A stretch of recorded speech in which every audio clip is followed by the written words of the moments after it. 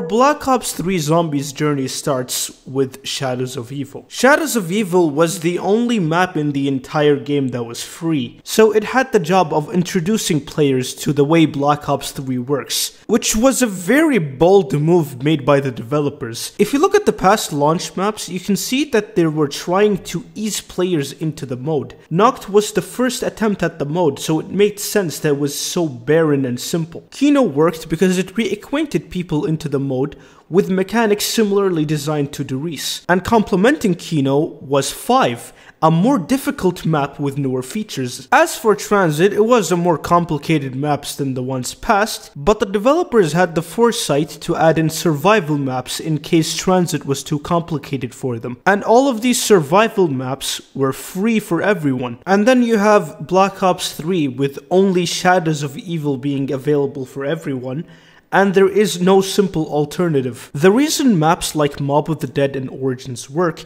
is because they're DLC. The players buying these DLC are already accustomed to the game mode, but since Shadows of Evil is a launch map and not a DLC, it does not get that luxury. But let's say you're a hardcore player that doesn't mind this, or you're someone that has learned the map. What does Shadows of Evil offer? First of all, this map's theming is the best out of any Zombies map before it or after it. I generally have no idea how the fuck Treyarch managed to mix in a 1940s city with Cthulhu monsters and futuristic weaponry. Then you have the gameplay. Like I said, it's a complicated fetch quest, and I understand that it can be pretty distasteful for you to open up a guide just to know how to pack a punch, but once you get over this hurdle, you get some of the best gameplay demonstrated in Zombies history. So let's look at what's new on this map. First is the new perk, Widow's Wine. For 4,000 points, your grenades are turned into Semtex grenades, and these Semtexes pause the zombies in place. Not only that, but if you happen to get hit by a zombie, one of the grenades that you have in your inventory will immediately explode, pausing the zombies around you. And by killing these paused zombies, they will drop more grenades that you can pick up. Then you have Beast Mode, a different take on Afterlife from Mob of the Dead. But unlike Afterlife, Beast Mode doesn't require you to kill yourself. And then you have the newly introduced Specialist mechanic. Specialists are wonder weapons that have unlimited ammo, but can only be used for a limited amount of time before you have to charge it up again. The Specialist weapon in Shadows of Evil is the Apothicon Sword, an infinite damage melee weapon with an extremely high radius. Its base variant comes with the ability of a slam attack, and when you upgrade the Apothicon Sword, you will replace this slam ability with a projectile that you can control. The Specialist mechanic is easily one of the best regarded things in Black Ops 3, and it was a much appreciated addition. Then you have the wonder weapon, the Apothicon Servant, a black hole shooter with limited ammo, but each shot can kill multiple hordes of zombies. This wonder weapon has only one base variant, and there was an upgrade that was actually planned for it, but it was removed later on in development for being too overpowered. This was actually removed so late into development that the steps for this upgrade are still coded into the map. But if I'm being honest, it's not like the map suffers a lot from not having this upgrade. Now there's so much more to this map, like the pods and the Civil Protector and whatnot, but the most important feature introduced into this map was the Gobblegum. Scattered around Shadows of Evil are Gobblegum machines, but only one of these Gobblegum machines will be active at a time. Spending 500 points on a machine will dispense one Gobblegum from the 5 that you choose before starting a game, and each Gobblegum will grant you a certain ability. There are 4 types of Gobblegum: blue, green, purple, and yellow. Blue Gobblegums are passive abilities that you get for a certain amount of rounds. These rounds vary from 1 to 5. Green Gobblegums are passive abilities based on real time. It could be as little as 60 seconds or as long as 20 minutes. Purple Gobblegums are abilities that can be manually activated by the player. And finally, yellow Gobblegums, which are abilities that can be activated by fulfilling a certain condition. And finally, Gobblegums are separated into 2 categories.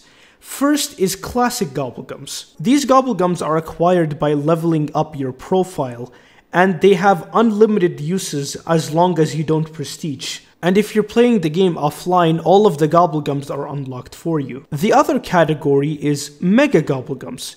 These are gobblegums only acquired via a currency called Liquid Divinium. Every time you spend points while playing zombies, you have a random chance of getting one of these Liquid Divinium. And you can use these Liquid Divinium on a slot machine to get a random Mega Gobblegum. These gobblegums have limited uses as they have to be acquired, but they are significantly stronger than the classics. This category has 3 subcategories: normal Mega Gobblegums, rare Mega Gobblegums, and ultra rare Mega Gobblegums. And obviously, the rarer the Gobblegum, the better that it is. For example, you can get something as useless as a licensed contractor which spawns in 3 carpenters, or you can get something as strong as Perkaholic, which gives you every single perk that is available on the map. This gobblegum system was probably the most well-received thing in the entire game. It adds in so much more replayability to the game mode, and while the rare Mega Gobblegums were overpowered, the only way to get them was through gameplay. And at the time, you can only get 2 Liquid Divinium in one game. It rewards people who grind the game, and for the people who don't care, it doesn't take away from the experience. However, this great system would deteriorate over time, and in the end of the video you will see it turns from a great system into basically a cash grab. Finally, there is Shadows of Evil's Easter egg. Like Origins, this Easter egg is an incredible test of skill, but instead of it testing how good you are at memorizing the map like Origins, it tests your skill as a zombies player. You can basically break down the entire Easter egg as you killing a bunch of zombies and other boss enemies. It's incredibly well paced and well designed. Well, that is until you get into the last step of this Easter egg, which is basically a giant fuck you to anyone that isn't doing this Easter egg with a full squad. The last step requires 3 boxes to be shocked in beast mode at the same time, and 1 player to shock 3 keepers in the middle of the map. This step is only possible for player, and it's truly a shame that such an Easter egg ends this way. What terrible game design.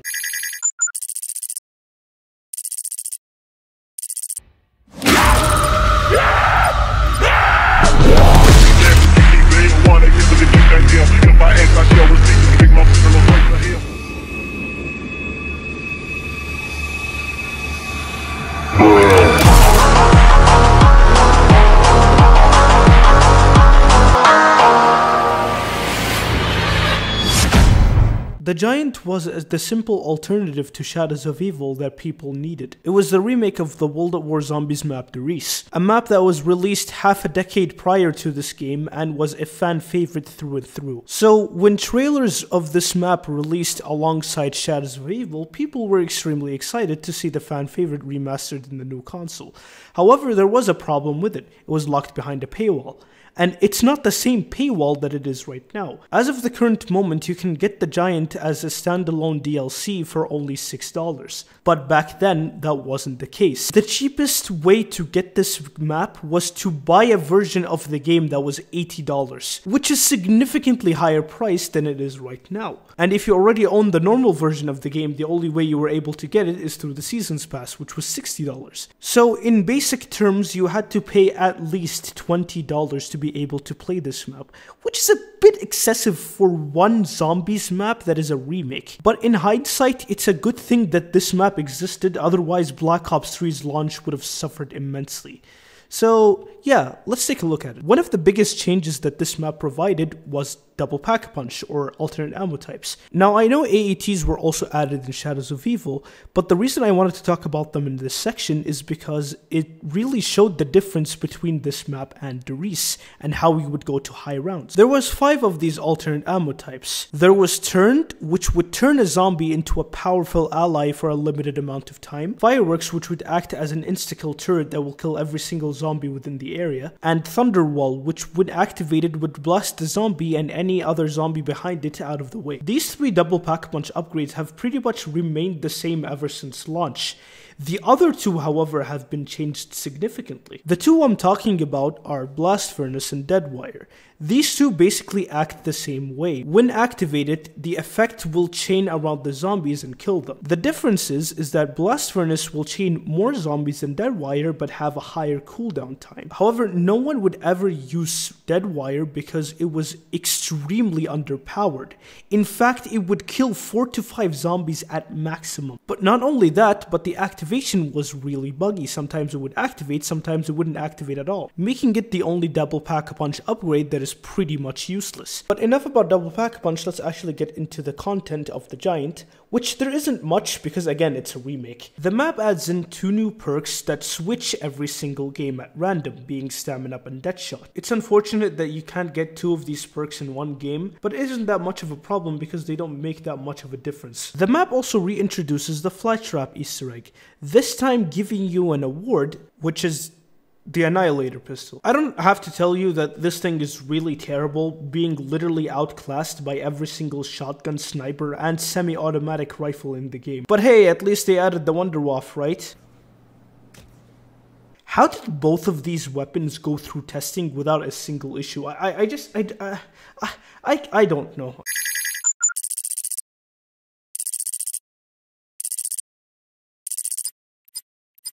Since the only way I can get access to the old patch notes is through Steam's community hub, you'll have to take this with a grain of salt. Because the way the patch notes are worded are so fucking infuriating. Like, what does fine-tuned weapon balance mean? It's just so stupid how it's worded. But anyway, let's just go over the significant stuff. Surprisingly, there isn't much to talk about. There's only a couple of things that are important. First of which is the ability to buy Liquid Divinium via COD points. The currency COD points was released and you were able to buy it in a couple of different bundles. And you were able to buy Liquid Divinium with these COD points. Buying 3 Liquid Divinium would cost you 200 COD points, or roughly $2. Now at the time, especially for YouTubers, this was an extremely good deal, simply because of the fact that each game you play had a cap of only 2 Liquid Divinium acquired. So this saves a significant amount of time for whatever gobblegum you wanted to get. I gotta admit, man, these fucking developers know exactly how to fucking persuade people into buying shit that they don't need. Now, they did change how Liquid Divinium works later on in the game's life cycle, but I'm gonna leave that for a different section in the video. Then there was the patch to the Apothicon Servant upgrade. In the first couple weeks of the game's launch, you were able to upgrade the Apothicon Servant via a glitch. The way the upgrade worked was exactly like Revelations, but instead of getting 14 shots, you would get 25, which, yeah, that is ridiculous. But unfortunately, Treyarch would completely remove this exploit, and yeah, that's it. If I happen to miss one of these patches, then please let me know in the comment section. Anyway, let's go to DLC 1.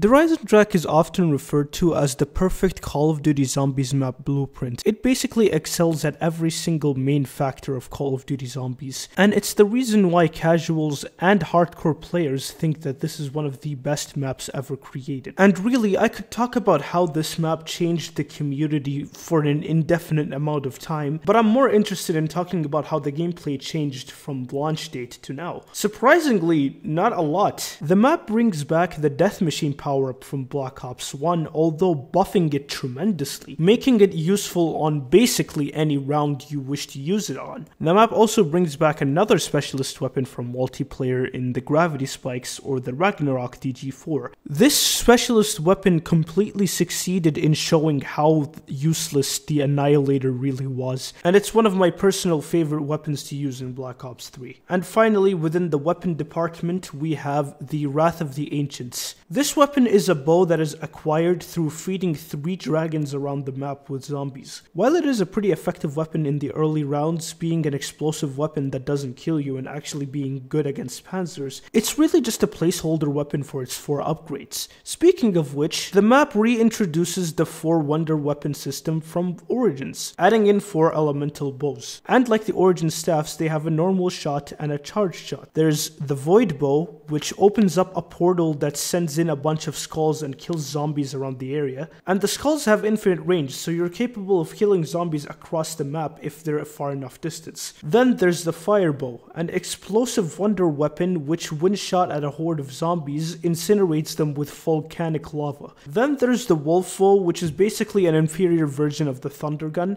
And then the strongest and the best of all is the Stormbow. The pre-patch Stormbow is quite possibly the most broken wonder weapon in Black Ops 3, which did pose kind of a problem for the map because most people would not use the other bows at all. Especially the Void Bow was so underpowered that no one in their right mind would ever build it. The Firebow is good, but it's completely outclassed by the Wolf Bow, so again, there's no point in using it. These two bows were so underpowered that it almost felt like a nuisance to have them with you. And ironically, these two are the most difficult and annoying to get. And finally, there's the map's Easter egg. The Easter egg was fun. It was simple. I wish it was a bit more difficult, but it did do some things better than the other Easter eggs. For example, you don't have to do all of the bows like in Origins where you have to do all of the staffs. And, you know, you could actually do this Easter egg solo. I know, right? What a revolutionary feature. And this map also adds in the first actual boss fight in Zombies. You go into an actual boss fight arena where you have to fight the Giant Keeper, and it's one of the best regarded boss fights in Zombies still to this day. One interesting thing about this Easter egg is it actually used to be a lot harder pre-patch. The step where you have to go to 2 different computers and play Simon Says with each computer used to be a lot harder because once you turn on the computers, a bunch of dogs would start spawning on you while you're inputting them. They would eventually patch it. I don't know when exactly because, you know, the patch notes are worded amazingly. But I do know that they did patch it to make it a bit easier. And honestly, I wish that they didn't. It added tension that this map severely needs because really there's no tension until the boss fight. But really these are just tiny gripes of what is an incredible map. Even though in my opinion it's a bit worse than it used to be, it's still a top tier map.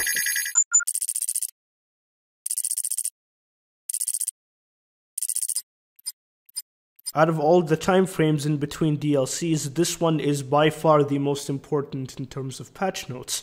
There's so much that happened here. First, let's go into the simpler stuff. First of all, this DLC sets in a new theme for the rest of the DLC season, which is that every single DLC from DLC 1 to onwards comes in with at least 4 new Gobblegums. Some of them were good, some of them were completely useless, and some of them were good until they became completely useless with other new Gobblegums. Anyway, the Awakening DLC comes in with 4 new Gobblegums. The first one is Crawl Space, which allows you to turn all of the zombies around you into crawlers without doing a single shred of damage. It came in with 5 uses, and the only reason people would use it at a time is in a 4-player co-op game if you want to build the Void Bow. The next Gobblegum is Fatal Contraption, which spawns in a death machine and has 2 uses. Next is the rare Mega Gobblegum Undead Man Walking, which completely slows down the zombies to round 1 speed for 4 minutes. And finally, the only ultra rare Mega Gobblegum, Head Trauma. For the remainder of the round, all damage you do to an enemy will go immediately to its critical point. Now this actually used to be one of the best Gobblegums to run in the Keeper boss fight because it was really good against Panzers. But like I said, these Gobblegums would later be replaced with better Gobblegums in the future. The next thing they did is retroactively put the Death Machine power-ups into the previous maps, the Giant and Shadows of Evil, which was, again, pretty nice. Then they buffed both the Void Bow and the Fire Bow, making them really, really good against Panzers.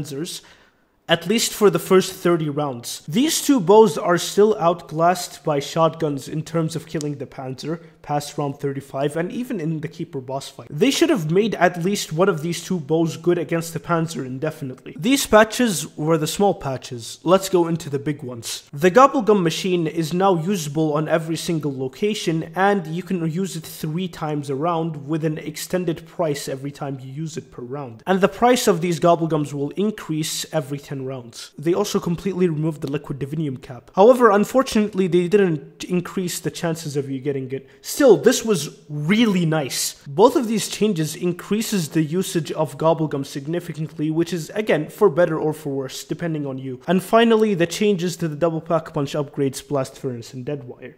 Deadwire now had a significant buff where it would kill 2 times the amount of zombies on average, and the time to kill on Blast Furnace was slowed down, making all of the Double Pack-a-Punch upgrades have their uses. And this change was incredible. Deadwire became from pretty much useless to being the strongest Double Pack-a-Punch upgrade for training, and even for certain camping strategies if used correctly. Make your peace, Hellspawn. I am coming for you.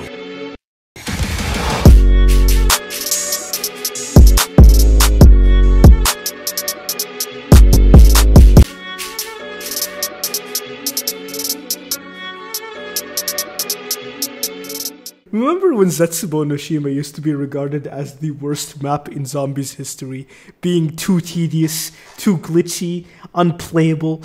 What ungrateful pieces of shit we were. I love how we didn't even think for a second that Treyarch could sink lower than this. And they proceed to demonstrate how fucking wrong we were. Listen, we are about to go into this boss fight.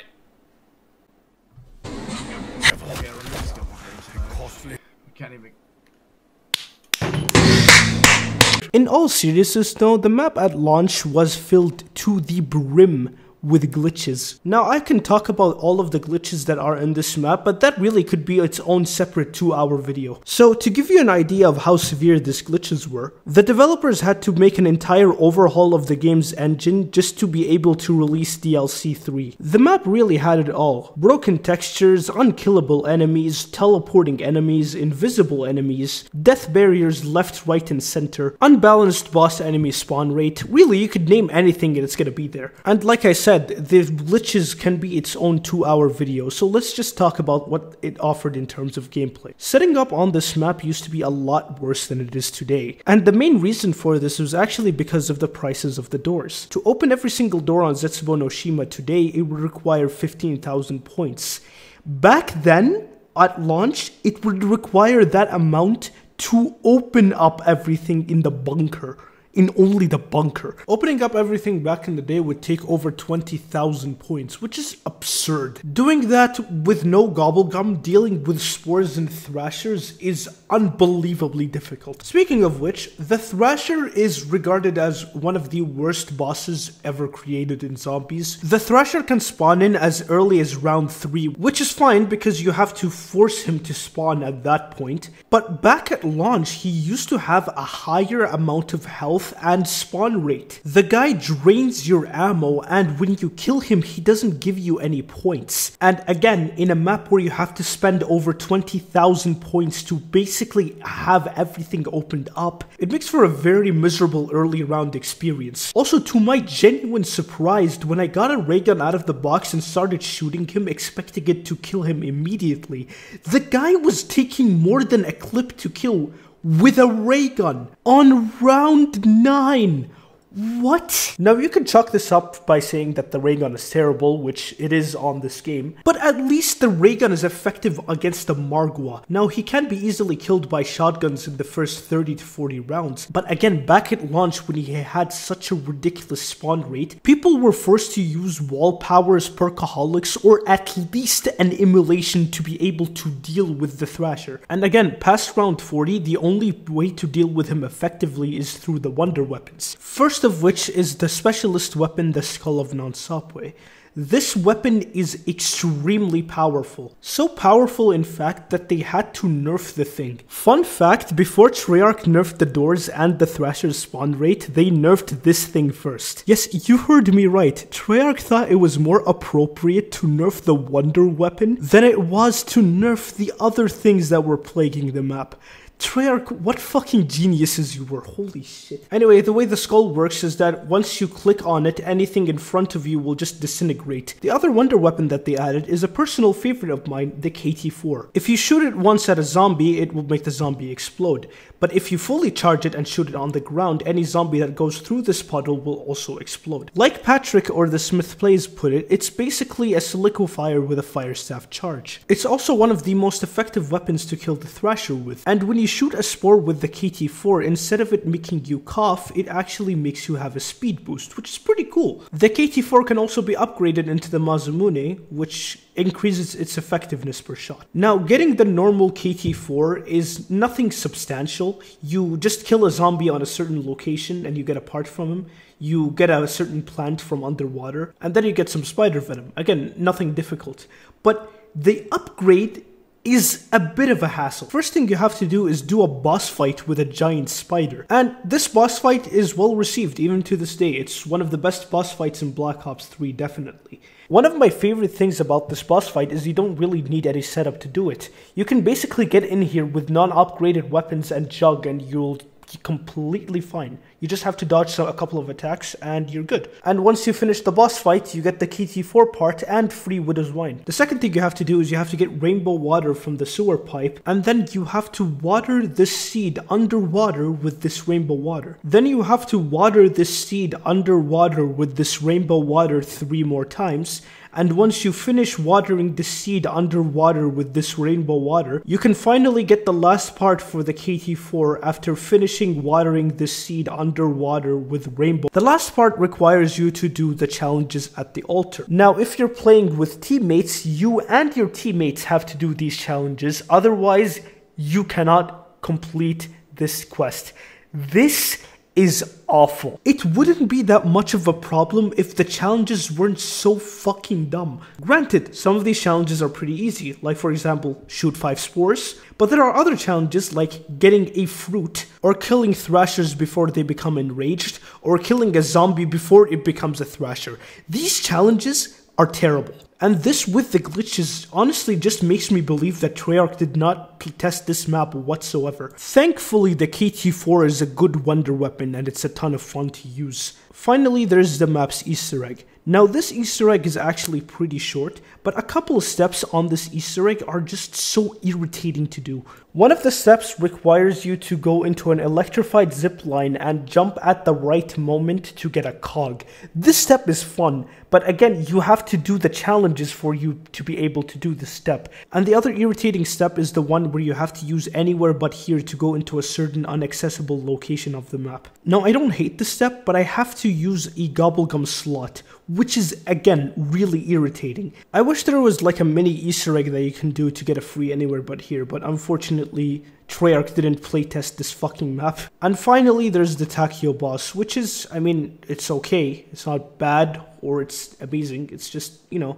it's mildly entertaining. I think that's the best way I can put it. However, finishing this Easter egg does grant you a free Perkaholic and a new training and camping area. Now, as of today, I love Zetsubo, one of my favorite maps of all time. It's a map that rewards patience and good point rationing. But at launch, dude, it was way too much.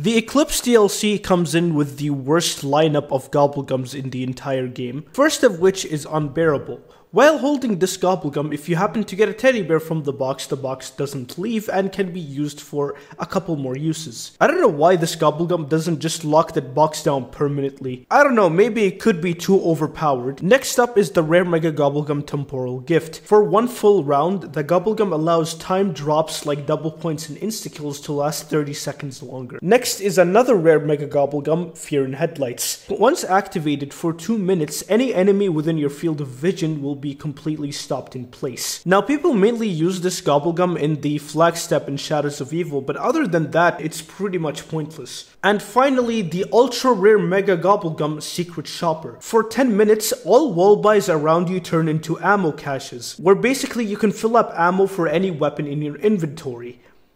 Except for wonder weapons. Like I said, this lineup is basically Liquid Divinium opening fodder. Anyway, enough about the Gobblegums, let's go into the weapons now. First of which is something that I mentioned earlier, which was the nerf of the Skull of Nansapwe. They increased the ammo consumption per second, and they also increased its cooldown time. Now, the nerf isn't too terrible, but like I said, this was nerfed in the first 2 weeks of the map's release.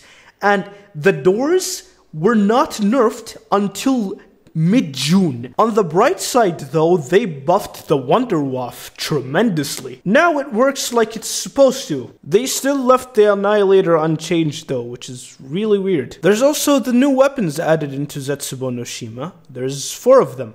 The Razorback, MX Garand, HG40, and the Marshall 16's dual wield. Something I find very interesting about this is that they were never retroactively added into the previous maps like Black Ops 4. And it's a shame too, because weapons like the Marshalls and the MX Garand would have been pretty cool in the previous maps. I do have a feeling that these weapons were planned to put back in the previous maps, because if you go into the Giant, you can actually get the Razorback via console commands. Also, around this time in May, there was a rampant glitch in multiplayer. Sometimes players would spawn in with a gun model of the M27 being incapable of shooting or meleeing other players. This M27 model was in the game files all the way back in the beta.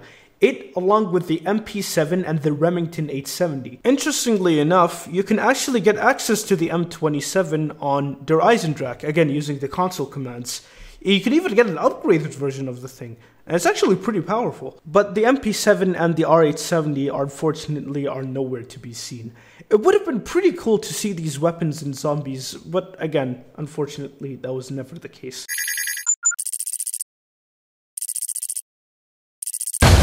It has been known by many names, but I know it as Stalingrad.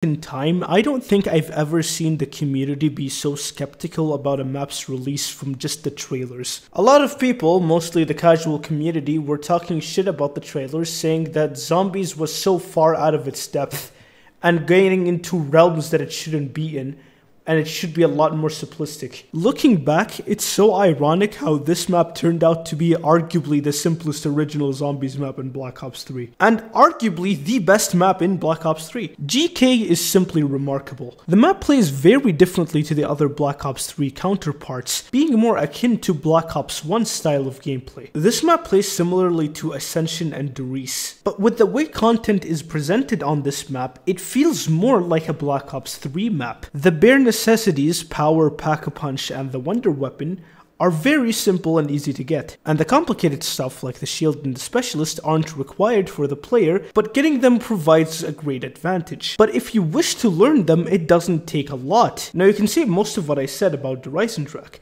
but what I think sets this map apart from Der Eisendrache is the difficulty. Gorod is one of the most difficult maps on Black Ops 3 compared to DE, which is really easy. One of the main factors as to why is the wonder weapon, the Ray Gun Mark III. The Mark III is really powerful, and when used in camping spots, it's dumb OP.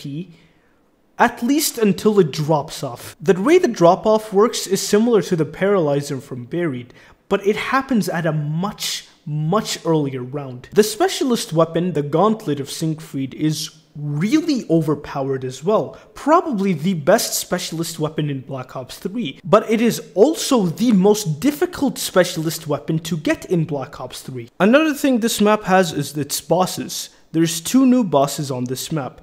The first is the Mangler. While the Mangler is slow, he has a cannon that shoots a laser with homing capabilities, and he could pose a problem for you if you don't take him out quickly. I really like the Mangler. He adds a lot to this map, and he fits really well into it.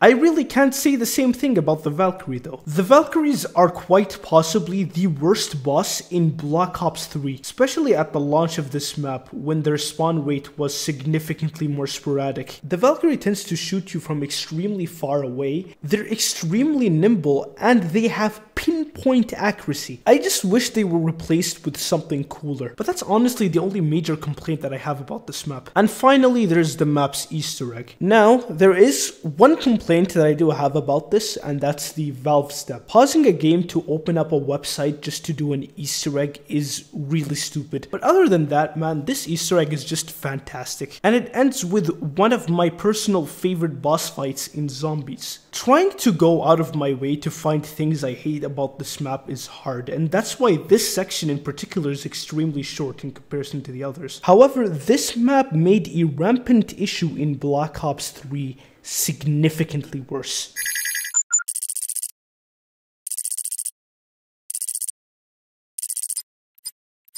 At this point in time, 7 months have passed, and 3 DLC maps have been released. And people started to notice something about Black Ops 3 that was way different than the previous games.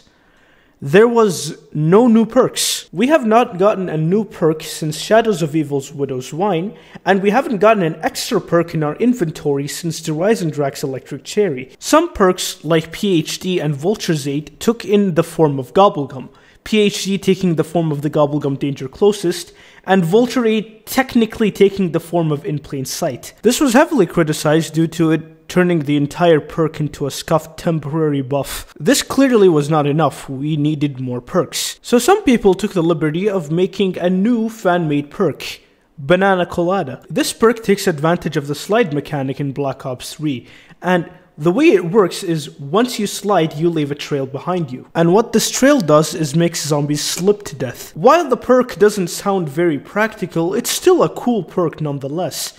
So cool, in fact, that some people, like MadGaz, took it a step further and actually made designs for perk bottles, the perk machine, and even a fucking perk jingle. And funny enough, Treyarch listened and actually put this ability in the game, but with a twist.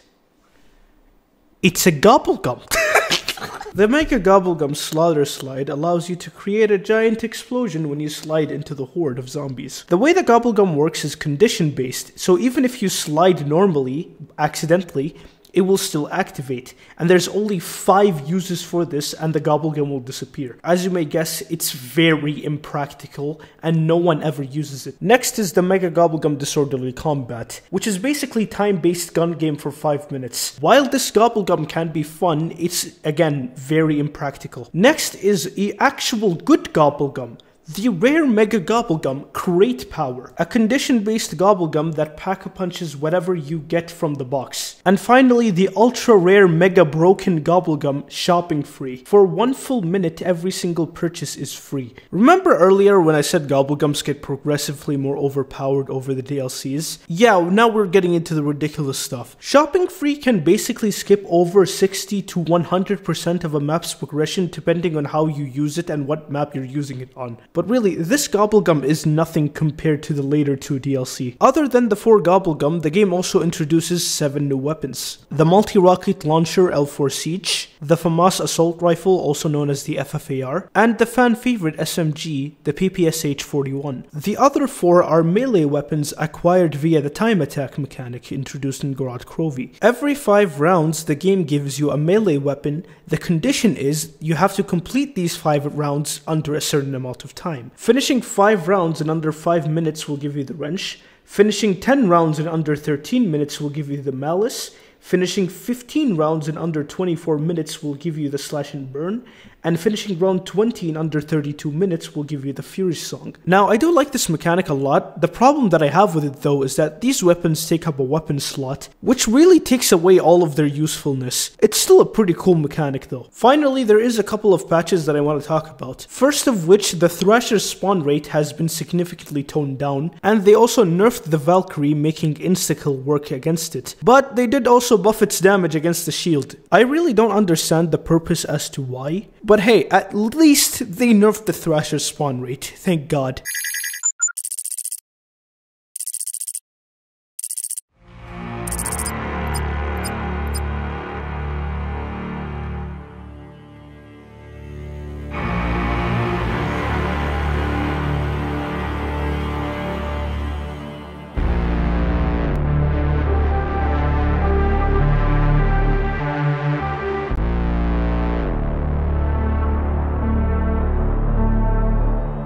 Man, where do I even begin? This map was hyped up since the beginning of Gorod Krovi's launch. The amount of anticipation people had for this map before even trailers came out was probably more than any hype generated by any map before it, and probably any map after it. The only other map I can think of that had more anticipation than it is probably Blood of the Dead. Some of the predictions that people had for this map before it even came out were so off, it's hilarious. People were expecting a giant war, the staffs were gonna come back, the map will have no glitches, it will have a new perk finally introduced on the last map. Unfortunately, hope and denial can only get you so far. So we're just stuck with this. I genuinely have no idea if the developers intended for the map to be like this, but I'm not here to discuss that. Let's see what we have. The premise of the map is something the community has been talking about for a couple of years. The idea of combining old maps together into one large map is great, and it's something that not a lot of franchises can even do. But this idea was executed in quite possibly the most boring way imaginable. The maps that they picked don't have a consistent reason to be there, and you don't even interact with the maps most of the time. It honestly feels like they rolled the dice when picking these maps and apathetically taped them together into one large circle. And even the locations that they picked for these maps make no sense to me. Why use the Generator 3 area from Origins when you could have used the Podium Room or the Crazy Place? Why pick the cafeteria from Mob of the Dead when you should have used the bridge? And like I said, you cannot interact with most of this stuff. You can't interact with the Pack-a-Punch pad from Shangri-La, the 4 buttons from Shangri-La, or the generator from Origins. The only thing that they really nailed is the setting and feel. One of my favorite things about this map is when you end the round in a certain area, and then while the round is changing, you go to another certain area, the round change music of both maps merge together to be one. Here, listen to this.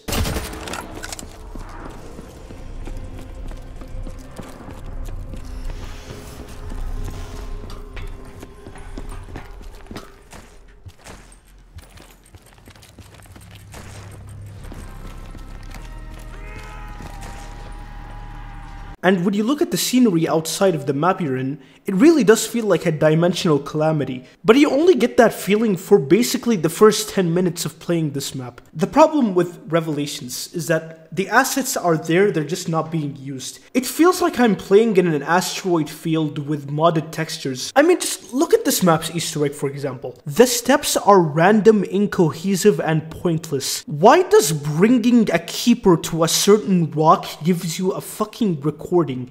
And why when you get 2 more recordings doing 2 other random steps, summon a fucking drone? And you do all that random shit to go into a reused boss fight? Nah. And it's not like it's even a good boss fight either. Every time you shoot him once, he goes back and he does a random emote. And you have to keep doing that shit until he fucking press F on a book. And to top this all off, this map's stability at launch was probably worse than any DLC Zombies map before it or after it. It's really sad to see how much momentum this map had, only for it to be crashing down at terminal velocity. I don't know if this map was held back by the story, but what this map should have been is a chaotic battle with a giant weapon sandbox.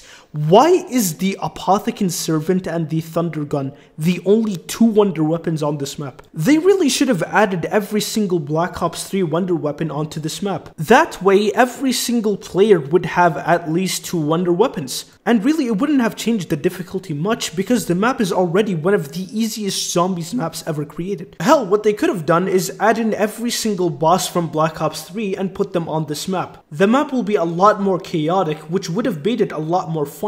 Sadly, all we can do is imagine how great this map could have been. But alas, that's what we got.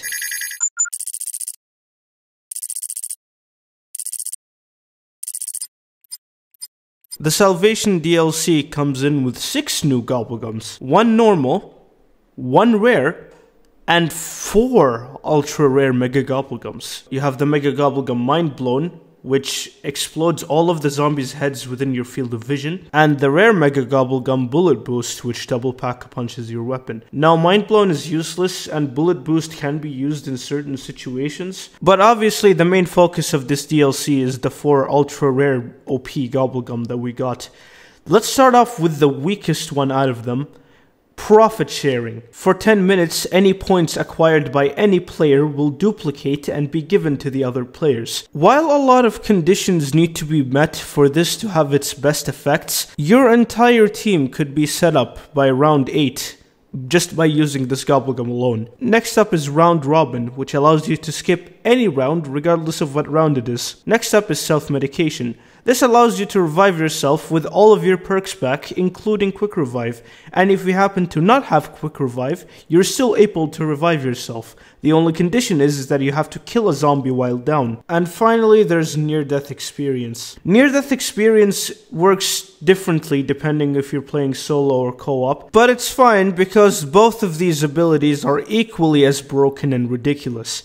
In solo, for 5 rounds, you're basically invulnerable as long as you have Quick Revive. How it works is that when you die, you get all of your perks back, including Quick Revive. So when you die again, you also get all of your perks back, including Quick Revive, giving you an infinite amount of downs with an infinite amount of revives with all of your perks back every single time. And this will go on as long as you have the Gobblegum. The co-op version of the Gobblegum allows you to skip the revive animation altogether and just instantly revive a teammate, or vice versa.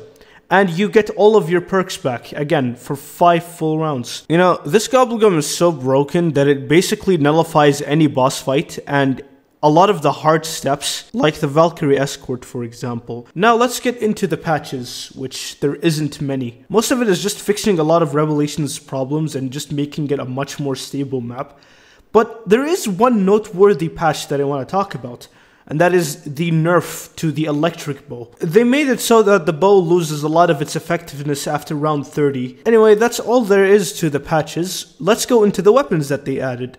There's 9 of them. 4 new melee weapons via the time attack mechanic introduced back into Revelations. There's the Nunchucks, the Skull Splitter, the Buzz Cut, and the Nightbreaker. There's also a 5th wonder weapon called the Path of Sorrows, but this one you have to get through a different method through a side Easter egg. This is the Takio Katana that we wanted to use since the beginning of Black Ops 3, and the developers had such disinterest in introducing this weapon that they just ported the thing from the black market. Anyway, 4 other weapons were added.